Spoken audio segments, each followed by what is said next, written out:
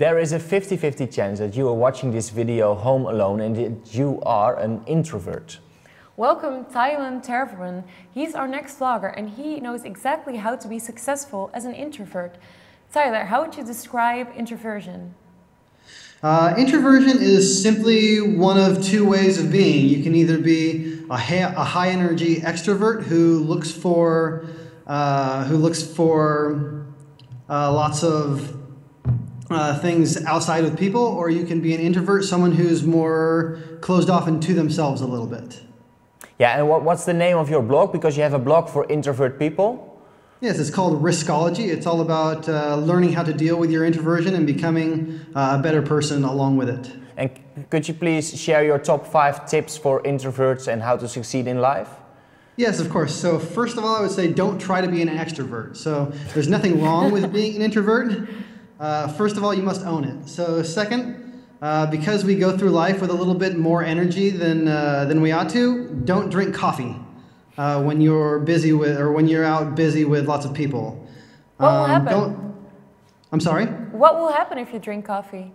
Well, because introverts are wired to be a little bit more anxious during social interactions, the caffeine from coffee, so caffeine in general, can raise your anxiety even more and make it a little bit more awkward of a situation for you. Okay. And what's the third? Third is don't schedule, schedule your meetings at high energy times. So knowing when you are naturally energetic and when you're not is good, so that you can schedule social interactions when you're naturally at a high level. Fourth would be to set deadlines on your social engagements. So it can be a little bit, cause a little bit of anxiety to schedule lots of meetings when you're an introvert. So if you can find a way to have a natural ending to each meeting so that you know that if things are going poorly, you can get out, that's always good. And you can always go longer if you want to. And then also, for fifth, don't schedule important work and social events back to back.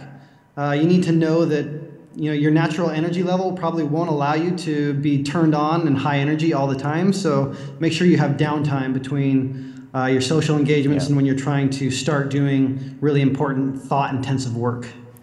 Thanks so much for joining us, Tyler, and for a mini lecture on introversion. And if you guys want to know more on introversion or on Riskology, check out coach.me for Tyler's program. Bye-bye.